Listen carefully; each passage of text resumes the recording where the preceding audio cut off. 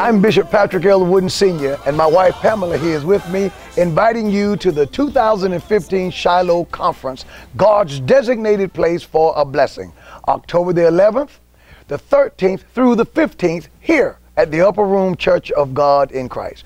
We planned 3 days of exciting seminars and powerful worship experiences, and would love to have you as our guests. Speakers are Prophetess Janet Floyd from Monroe, Louisiana, Apostle Tommy Quick from Spartanburg, South Carolina, Bishop William Wright Sr. from Memphis, Tennessee, and the Dr. Johnny Hunter from Fayetteville, North Carolina. And of course, yours truly will be ministering the word of the Lord. We will also have the music ministry of Pastor William Murphy, the Upper Room Sanctuary Choir and Praise Team, and our church house band. It's going to be great. It's 2015 Shiloh Conference time. Now, honey, we have powerful day sessions that are going to take place daily. I want you to give the dates. And, you know, Our Own Company Fellowship, which is the fellowship that we have that is a part of the Shiloh Conference. People are coming from all over the country to be a part of this. Tell the people what's happening with our day sessions. Thank you. Our day sessions will be Wednesday and Thursday. As our society becomes more and more secularized, the church has a biblical mandate to be the salt that preserves its biblical worldview. The SALT Summit is designed to provide a platform for pastors, leaders, and congregants to have an interactive dialogue regarding the critical issues that are corroding out the fiber of who we are as a Judeo-Christian nation. Pastors and leaders from all denominations are welcome to come and join in the dialogue and help preserve our biblical worldview together. We're going to be talking about a modern day genocide, dealing with the abortion agenda, the effects of the Supreme Court decision on the church, fighting to preserve religious liberties, and the agenda of Black Lives Matter. Another important aspect of the Shiloh Conference is the gathering of the Our Own Company Fellowship. Yes. Now, the Bible says this in Acts chapter 4, verse 23. And being let go, they went to their own company and reported all that the chief priests and the elders had said unto them. When Peter and John were threatened, when they were released, they went back to their own company. Yes. They went back to like-minded believers. The Our Own Company Fellowship is just that. It is a gathering, a fellowship of like-minded believers. Some of the pastors are in the Church of God in Christ. Some are independent. Some are Baptists. Some are various denominations from various places in the United States of America, where we gather together and we strengthen one another's resolve. I believe that the greatest thing that one minister can do for another minister is to strengthen their resolve. I believe that there are preachers out there whose hearts are already fixed and their minds are already made up to stand on the Word of God and to preach the truth of the Bible. But you know, sometimes when your heart is fixed and your mind is made up and you're standing on the Word, sometimes you feel like you're out there by yourself.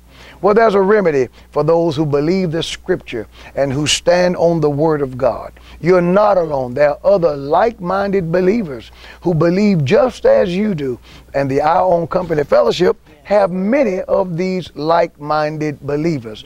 Well, one of the times that we meet during the year is during the Shiloh Conference. And those day sessions are power-packed, and we discuss and we learn and we gather from each other. So there will be many more speakers and teachers and presenters that will be a part of the Shiloh Conference that we haven't even named yet, because many of the Our Own Company Fellowship members will be presenting and teaching and sharing, and these are some powerful men and women from all over the country who love Jesus Christ. Amen. So pastors who are watching there, if you want to be a part of something, we're not a denomination. We won't morph into something else. We're not a new movement. We're not trying to start a jurisdiction or anything like that, but it is a gathering of like-minded believers. And I stress like-minded because we're not looking for preachers, to be honest with you, who we're trying to convert. We're not looking for people to win over to our way of thinking. We're looking for believers who are already there. Yes. But you want to fellowship with people who believe as you do. And what is it that we believe?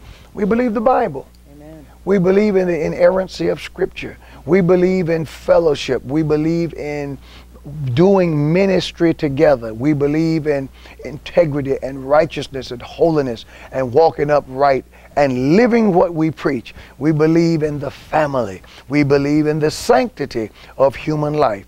We believe that the God of the Bible got it right when he defined marriage as a union between a man and a woman. We believe that to be heterosexual is the way that God designed for human beings to be. We believe that moms and dads are not optional. We believe, praise the Lord, in the baptism of the Holy Ghost. And we believe in good fellowship and worshiping and praising the God of the Bible.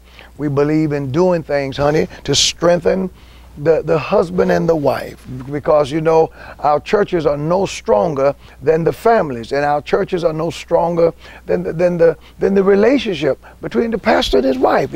We believe in strengthening that holy bond. Yes. So if you would like to fellowship with us, if you would like to be a part, I invite you to come and check us out. Come to Shiloh. Come and be a part of the day sessions. It's going to be great. This year it is called our Salt Summit. And the Salt Summit, honey, you gave it that moniker. The Lord gave me the title Salt, but I just think that God used you mightily in saying, you know, we need a Salt Summit. We're calling people to this summit. And even the interesting take on the word summit, we're going higher. Honey, I really believe it's going to be a great conference. People are coming, and I'm just excited about what the Lord is going to do. It's going to be great, and we're excited. And listen, I want to invite pastors who see this. I want you to come. I want you to bring your members. This is not a recruiting thing, except recruiting people to the agenda. We want you to know what's going on, because we are going to push back. We're going to stand our ground. We're going to fight for the lives of the unborn. We will not change our definition of marriage, because God hadn't changed the definition. And there are steps that the church can take. We have options, and I want you to be informed and to know what's going on. So it's going to be great. It's going to be Shiloh one more time. It's October the 11th, that's Sunday morning and Sunday night, the 13th through the 15th.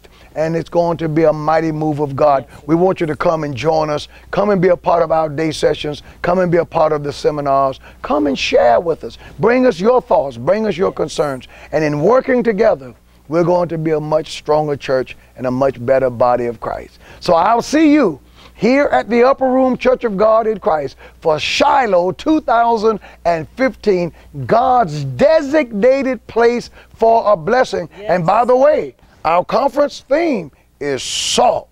Our Lord said, you are the salt of the earth. But if the salt has lost its savor, then what good is it? My friends, we're not going to lose our saltiness. I'll see you at Shiloh 2015.